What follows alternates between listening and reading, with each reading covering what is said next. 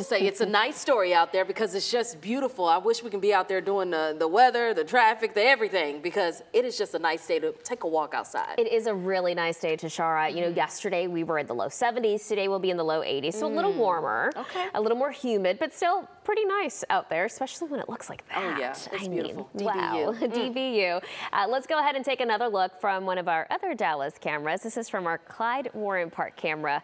Taking a look towards Reunion Tower, you can see the beautiful blue sky overhead, temperature of 68 degrees. Now, one thing I did mention at the top of the hour was the potential for an isolated storm or two. This will mainly be for our western counties, and most of us will stay completely dry. Large hail, strong winds, all possible with the storm or two that do move into the area just north of Abilene and could skim our far western counties. But again, better rain chances on Friday, Saturday, and Sunday. Until then, we're staying dry as our temperature climbs about a degree or two every day. This is trending anywhere between 2 to 6 degrees above what's considered normal this time of the year.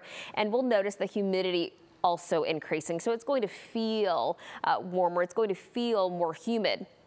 On Thursday, we might see an isolated storm, but late Thursday into Friday is when we're going to notice our rain coverage really go up to about a 70%. We'll continue to see it over the weekend. It's not going to be a washout like what we saw last Saturday. This is going to come in rounds of showers and storms, and at times we could see some strong storms, and I'll show you that. But first, I want to walk you through what it'll look like on our timecast. This is Tuesday. This evening, those storms kind of just moving on out of the way. Oh, and we're fast forwarding here quite quick. All right, Thursday. On Wednesday, again, we're just going to see some cloud cover. Thursday around noon, we'll see maybe an isolated shower along our eastern counties, but that's really it. We'll be watching this dry line. The closer it gets to us, it'll produce some showers and storms, and this will really happen late in the day Thursday into Friday morning. We'll notice this rain Friday throughout the morning, and again, in the form of showers and thunderstorms. We're not expecting it to be as widespread as last Saturday, and it's not going to last nearly as long. We'll see these storms push off towards the east, and then again, a next round, and this will happen Saturday afternoon, followed by another round on Sunday.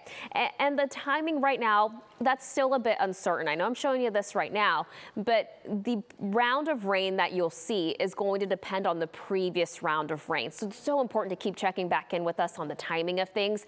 Just be prepared for storms this weekend. The timing, again, still a little bit uncertain, but what we do know is that on Thursday, the highest threat for severe weather will be to our northwest. On Friday, North Texas included in that potential for strong storms, and on Saturday, North Texas included in the potential for strong storms, but the general area is pretty broad. We'll be able to nail it down the closer we get to it, and of course, whenever we see that initial rain come in.